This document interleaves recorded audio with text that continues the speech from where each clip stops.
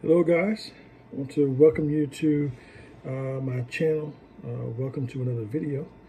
This is Theron.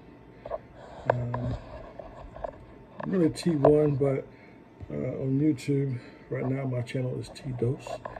So I'd like you to like, share, and subscribe.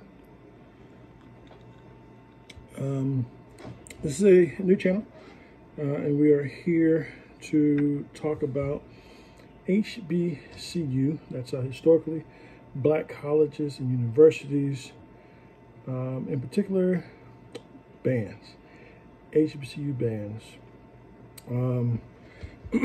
Growing up in the 80s and 90s, you know, the band, for me anyway, was the reason to go to the football games.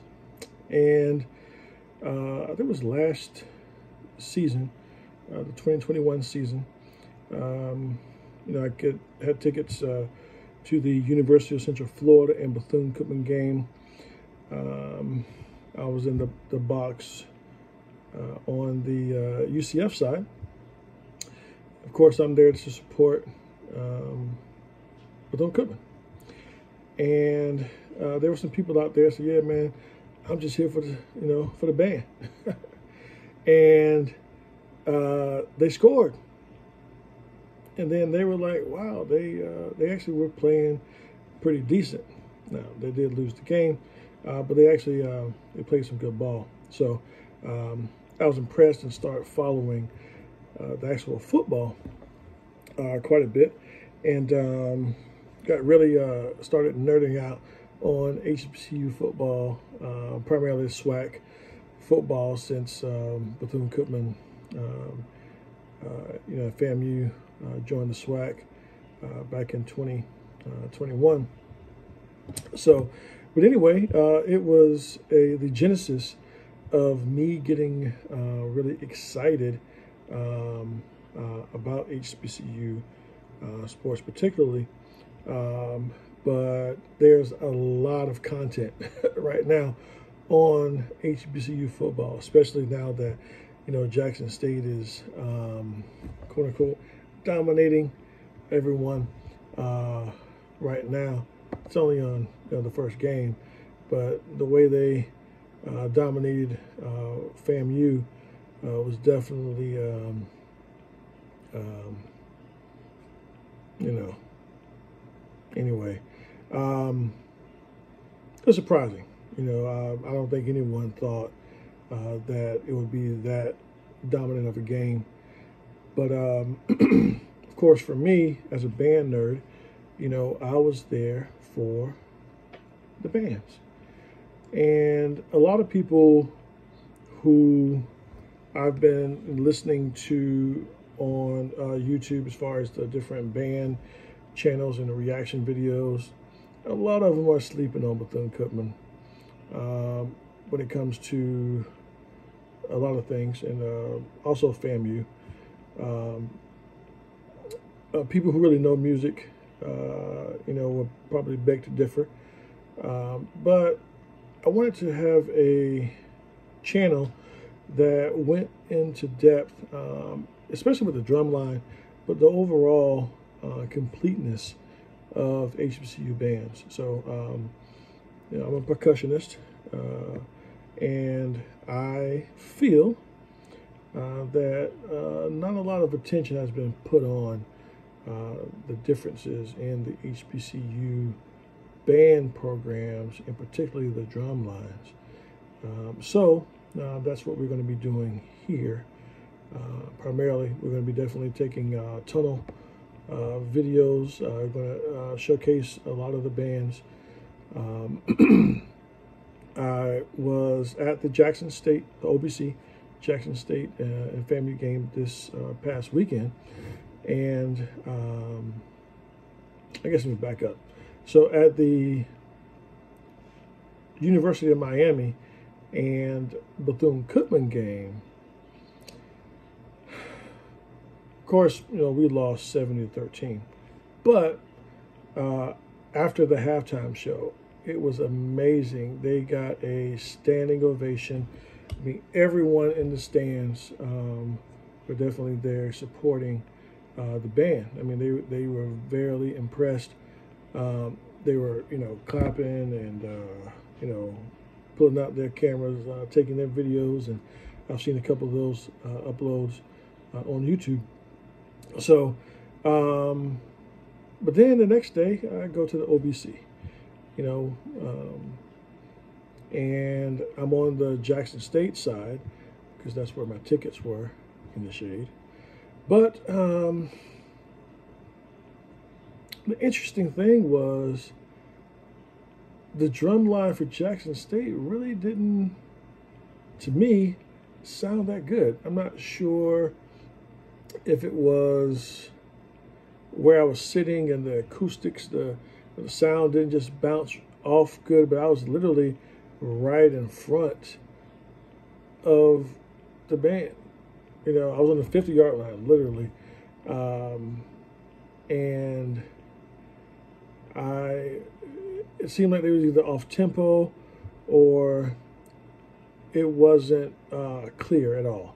So again, that was my first time that I can remember hearing the boom of Jackson State. So I'm not gonna, say they're trash right now, but I will say that I really didn't enjoy from where I was sitting, the band experience. They were loud, and I think that's something that I'm kind of getting, that, a lot of folks think that loud is better, but from where I was sitting, it wasn't really together. But we will have an opportunity to talk about that and the differences between the more, I don't want to say traditional drum lines, but when you look at the Scotch bass drums, right?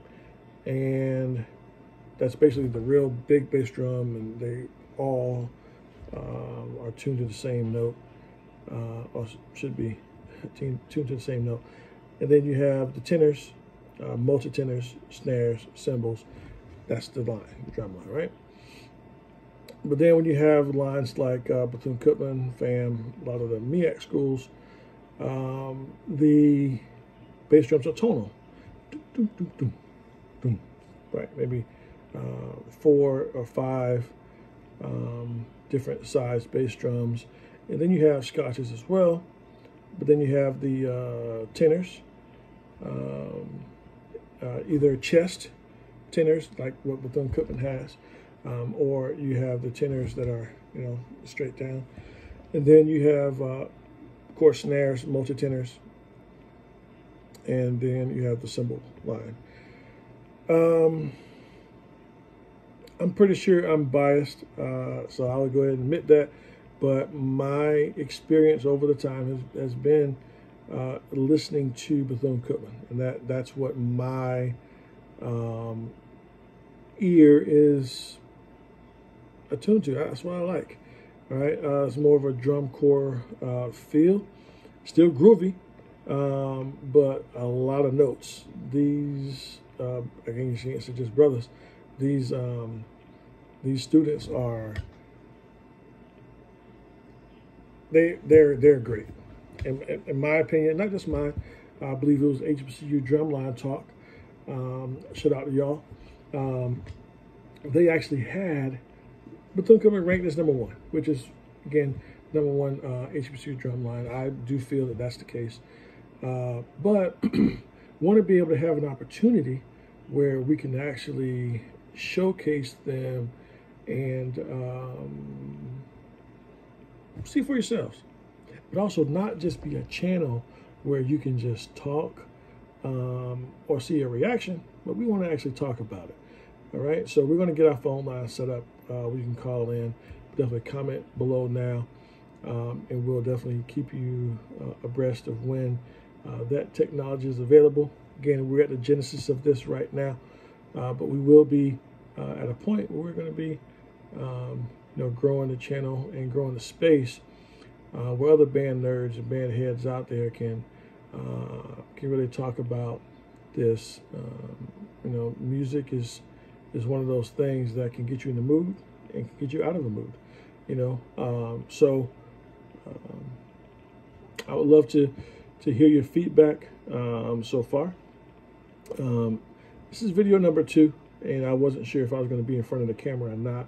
You know, I talk for a living, but this is something that is different. So definitely keep me prayed up. Appreciate it.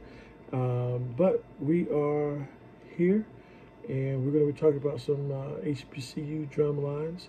And even if some HWCU schools out there that that seem impressive, that we want to bring into the discussion, but you know, it's possible. But right now, our focus is our historically black colleges and universities.